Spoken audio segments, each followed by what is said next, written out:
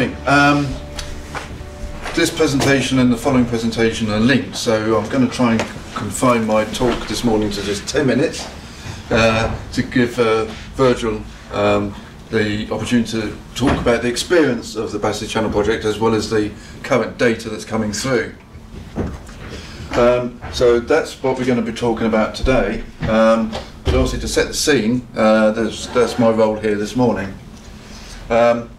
As you know, in 1990 archaeology became a material planning consideration in England, and across the country the county archaeologist or the unitary archaeologist provides the planning advice to the local authorities in those areas. In London that's a little bit different.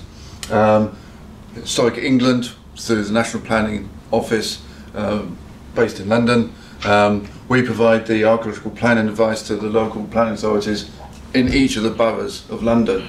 My patch is the green, so predominantly the South London boroughs. And here the map shows you the dominant feature being obviously the Thames and the floodplain. We've been doing a lot of work on the marshes area over this area of London on the lower Thames, which could be a talk for another day. Greenwich Peninsula in the middle here, a lot of work's been going on there since 2002. Again, that can be another topic, but we're going to be talking about the area to the west of that area today. In terms of planning controls, in terms of the planning conditions that we use a multi-part condition.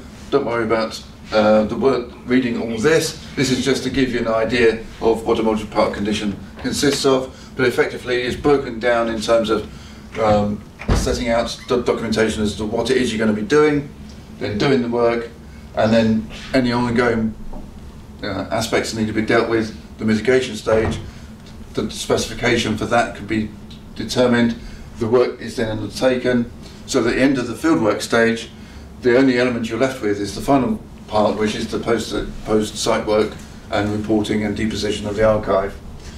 So you're ticking off the stages of the condition as you go, so that's a multi-part condition.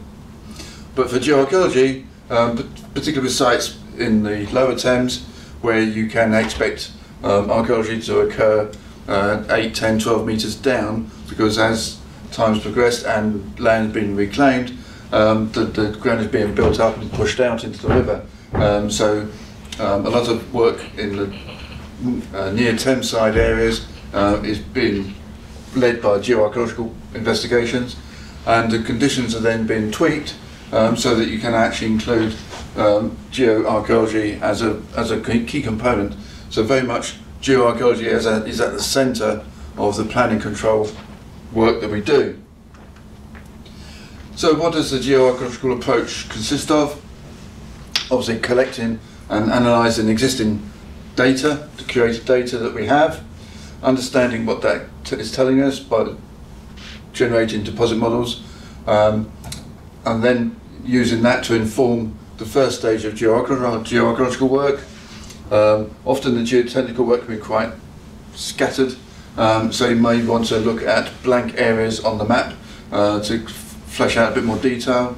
Also to investigate geotechnical points which have shown odd results or interesting results, we want to target those, and then refine your deposit model from that piece of work, and then to see whether in fact you might want to be, if you've got something particularly interesting happening, you might want to then go on to a second stage of geoarchaeological work with a series of boreholes in lines to look at transects across key parts of the site, and then to refine your deposit model again.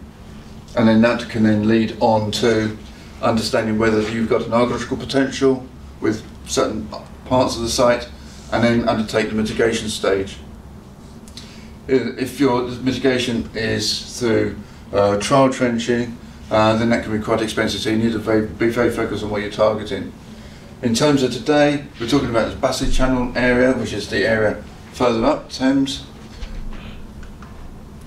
On this part of the foreshore, we've got rich archaeology occurring. We've got things like Bronze Age Timberhenge.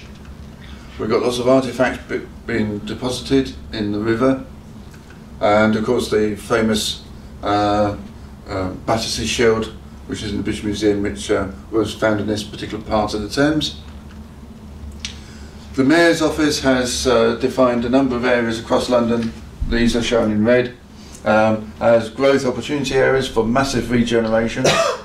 And the one we're looking at here is this one here, which is the Vauxhall Nine Elms area. As recently as 2006, a site which was being developed in this area gave an opportunity to investigate the interpretation of the relic channel that was part of the Thames at the time, to understand what the potential of that was for archaeology, and produce this sequence from the site's information that really flagged up the potential of the Battersea Channel for archaeological information. And in fact, it was through this piece of work that the term Battersea Channel was coined. So this is what the Battersea Channel area looked like. This large area to the south, Battersea Park is up here against the Thames that's flowing through this line here today.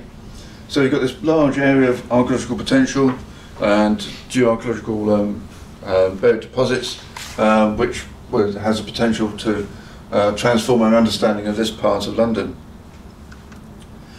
This is the development area where it has been targeted for regeneration. So taking the archaeological and landscape elements into account, I defined an area overlapping a significant part of this regeneration zone for an archaeological project. The red line is the boundary between the Lambeth Borough Council and the Wandsworth Planning Authority area. So I wrote a brief outlining a possible project. That was responded to by the three archaeological practices who are already working within the zone with a research design method statement. And those two documents I then took to the two local authority planning offices to get their support. And then from that we then had a project to work with. The forum, that consists of any archaeological practice that's got a site that they're working on within the zone. So the project design was to run for 3 years of data collecting and sharing of data, followed by 1 year of processing and producing the output. The 3-year period is coming to an end in February, so that will be the time that we will then move into the second stage. The HR for London is extensive, and the intention is that the live data set of data points will be housed within that environment so that people can then use that data and add new data to it as their development sites come through for processing. The programme can also feed into guidance for data collection in the field, as well as for interpretation of the data that you get from that, and that is evolving all the time in terms of how you represent the data. So I took the standard condition for planning developments within the zone and tweaked it by including the reference to the Battersea Channel Project. That then meant that those two documents, the brief and the method statement, then became legal documents in their own right. So that gave us a basis on which to move forward. And the three practices that started 3 years ago have now been joined by many other groups to show how the regeneration of this area has taken off. And they meet something like once every 6 months.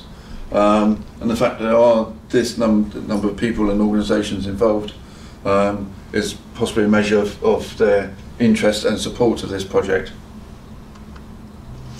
Across the area, since 2012, these are the development sites that I've been dealing with, from small sites to look quite large sites. So we're looking at about 50, within this zone alone, there's about 50 sites that we've been dealing with in terms of planning control. So a lot of work to be addressed, and it's been heartening to see that the archaeological practices working within this area are not only visiting each other's sites, but are sharing data before it's put into grey literature. So they're exchanging data straight away with each other without waiting for formal publication. So commercial confidentiality within this project isn't occurring. They're actually sharing data live in the field. And if you walk along the Wandsworth Road, which is along this eastern side of the zone, you can still see the Battersea Channel today, because if you glance along the side roads that run off in this direction, you'll see that the ground actually drops away. So as you move from the gravel ridge edge of the channel along which the road is situated, you'll drop down into what would have been the marshy, soggy ground of the Battersea Channel. Here you can see some of the developments occurring